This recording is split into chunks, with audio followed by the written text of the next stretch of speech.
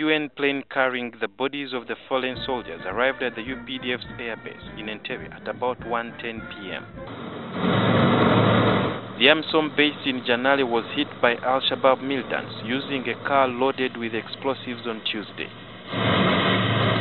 Airforce Commander Major General Samuel Turyagyenda and Brigadier Leo Kyanda, who represented the CDF, were among the army officers who attended the ceremony. Shortly, the plane door opened, and groups of uniformed men carried the caskets containing the remains of their colleagues out. The national anthem came first, followed by the long reveille, which is played to honor men and women fallen in the line of duty.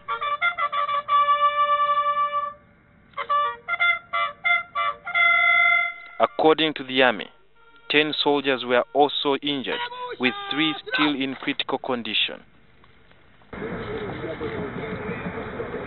Major General Samuel Turyagyenda paid his tribute. People carrying out cowardly activities, they think they can ambush our people and get away with it, and maybe scare us. We shall hunt these guys down up to the last one of them. Among those who were killed were a lieutenant, sergeants, and 2 privates. Brigadier Kyanda spoke of AMISOM's achievements. As we have defeated them in major towns, like among others Mogadishu, Afgoye, Maraka, Jawer, Burhakaba, Baldogoli, Baidoa, and Barawe.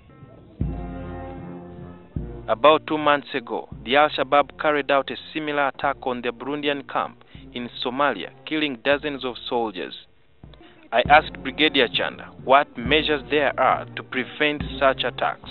It would have been worse, but as you can see, they lost 46 and we captured 2.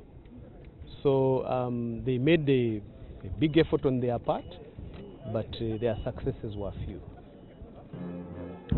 Although the mission by the soldiers who are fallen already was cut short by the Al-Shabaab terrorists, the others who are still serving in AMISOM are ready to carry on from where they stopped.